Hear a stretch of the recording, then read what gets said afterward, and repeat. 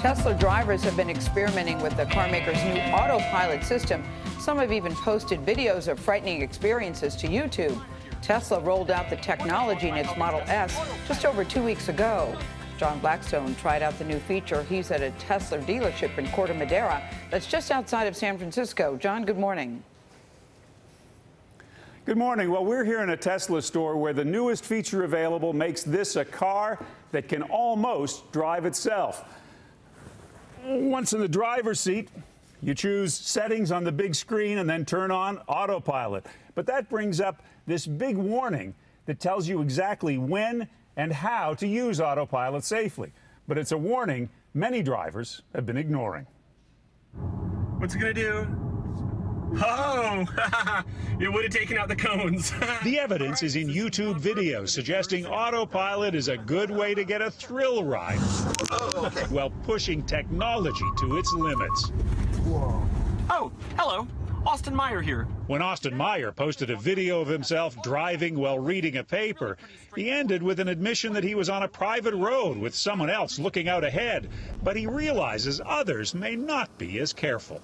It feels a little like the Wild West to some degree because Tesla's releasing an autopilot before it's completely bulletproof.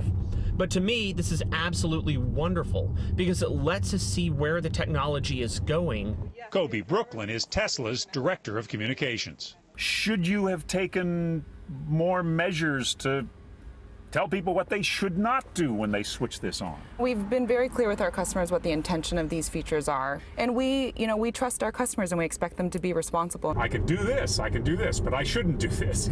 Well, you should keep your hands on the wheels, but I think you're still being responsible. You're paying attention to the road, your hands are right by the steering wheel. That's what's most important. Yeah. Get too close to a car in front, the brakes go on automatically.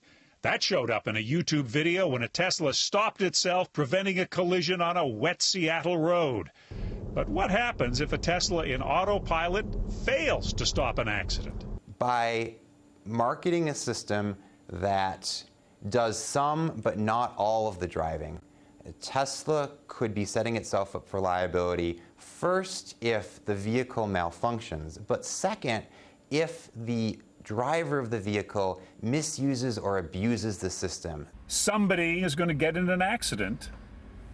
Will Tesla be liable for that? If there's unfortunately an accident, the driver is in control of the car.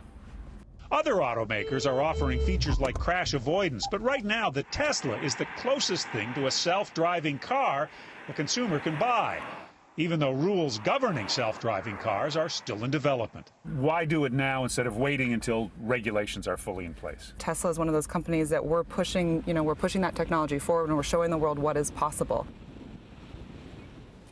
After going down a freeway at 65 with no hands, I can certainly understand the temptation to push this technology a little too far. Adding Autopilot to a Tesla costs $2,500. It may be hands-free, but it's certainly not a free ride. Oh, well said, John. Yes, well said. indeed. Exciting technology, but Absolutely. not to be abused, I think. Really interesting.